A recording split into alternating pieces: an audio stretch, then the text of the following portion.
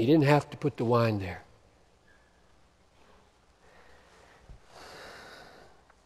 The point I'm going to argue is that he wanted to make his own death the ultimate final act of purification, replacing all Jewish rituals of purification.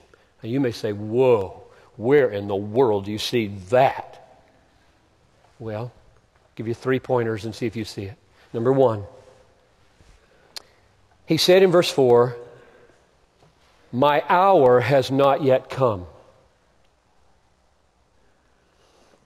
He's going to do it anyway.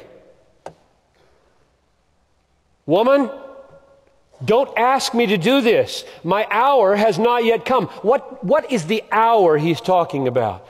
All commentators agree on this. This is not controversial. It's the hour of his death. I'll just read you the key verses. John 7:30. So they were seeking to arrest him, but no one laid a hand on him because his hour had not yet come. John 8 verse 20. No one arrested him because his hour had not yet come. John 12:27. Now is my soul troubled. This is Garden of Gethsemane. Now is my soul troubled. And what shall I say? Father, save me from this hour? No. For this purpose I have come to this hour. And one more, John 12:23 to 24. Here's the connection with death. The hour has come for the Son of Man to be glorified. Truly, truly, I say to you, unless a grain of wheat falls into the ground and dies, it remains alone. But if it dies, it bears much fruit. That's the hour. So this is clear. It's clear to the reader of this gospel on the second time through. You must read the gospel 2, 3, 4, 500 times to see what this gospel writer wants you to see. First time through, no way will you ever see it, because later it's like a mystery novel. That's pointer number 1.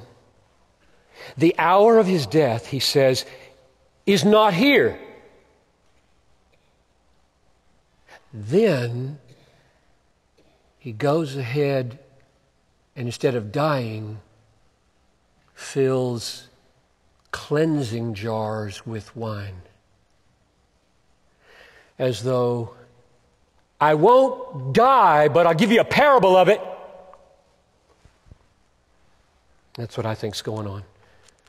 And remember, 1 John chapter 1, verse 7 says, the blood of Jesus, his Son, purifies from all sin.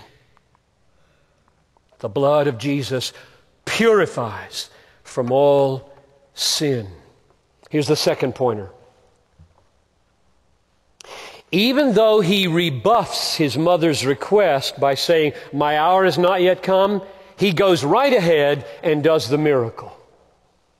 So it seems to me, lots of others, that what Jesus is doing here is saying no to the climactic hour of his death, and then yes to a symbolic parable of what it will involve. I won't give you my death now. I'll give you a sign of my death.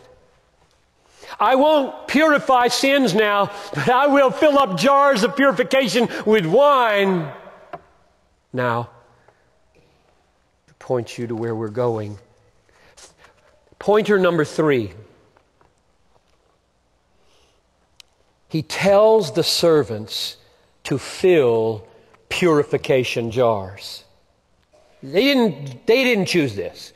He chose this. They weren't used for drinking. This must have caused them, well, sure, they don't know what's going to happen once the jar's filled. His mother said, do what he says, we'll do what he says.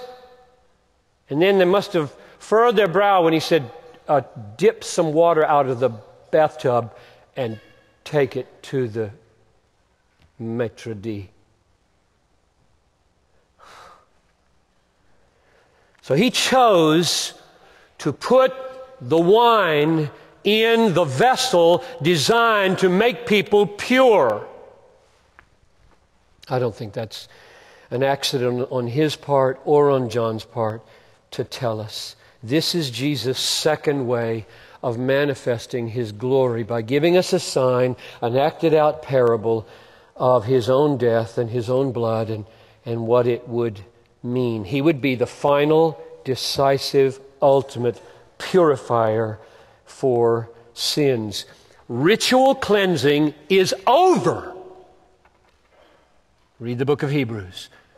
All Jewish ritual cleansings are over, because the final, decisive wine blood has been shed, and there is no more any ceremonial cleansing. We'll never in this church do anything remotely close to trying to do ceremonial ritual cleansings here.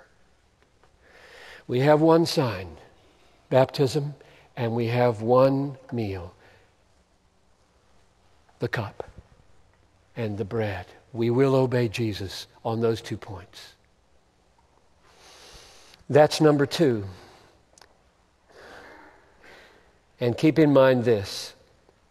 Revelation chapter 7 verse 14 says, they washed their robes and made them white in the blood of the Lamb. If you want to get inside John's head, read the Revelation, read the epistle, and read the gospel. You make things white with the color wine. Number 3, finally, the glory of an all-providing bridegroom. We have the glory of an obedient son.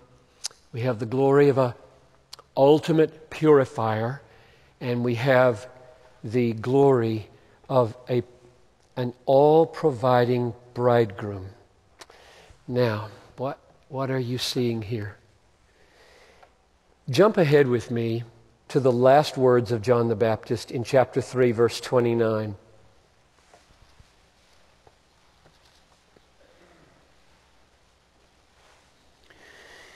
John 3:29, one last time, John the Baptist extols the superiority of Jesus. The one who has the bride is the bridegroom. The friend of the bridegroom who stands and hears him rejoices greatly at the bridegroom's voice.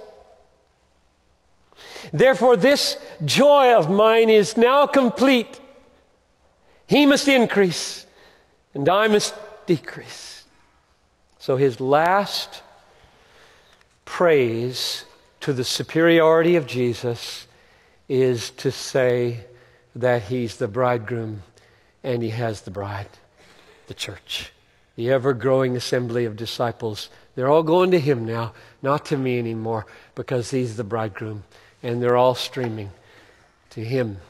And the first miracle that Jesus does is to take the role of the all-sufficient, all-providing, never-failing bridegroom. Let me show you. Let's read verses 9 and 10. What you're going to see now, watch for it, in verses 9 and 10 of chapter 2,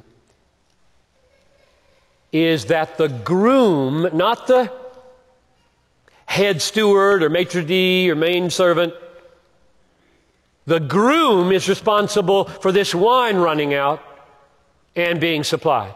And which wine he chooses to keep for last and keep for first. The groom is making these choices.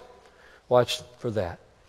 When the master of the feast, not the groom but the head waiter, when the master of the feast tasted the water now become wine and did not know where it came from, though the servants who had drawn the water knew, the master of the feast called the bridegroom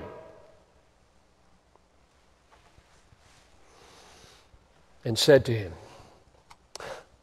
everyone serves the good wine first, and then when people, are a little bit tipsy and they can't tell whether it's good or not, then they serve the poor wine because nobody could tell.